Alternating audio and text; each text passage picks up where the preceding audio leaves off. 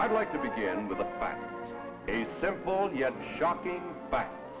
It is this. A flood tide of filth is engulfing our country in the form of newsstand of senators. It is practically impossible for that person to adjust to normal attitudes in regard to sex. When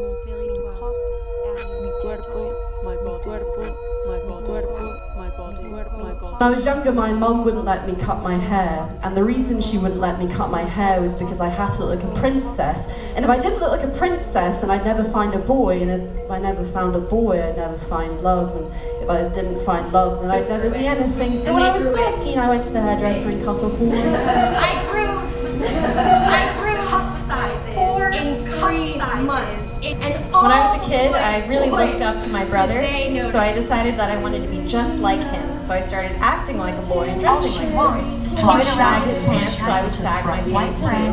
He listened to Linkin Park, so I of course would listen to Linkin Park. And he matrimonially sanctioned sex. I'll fuck you up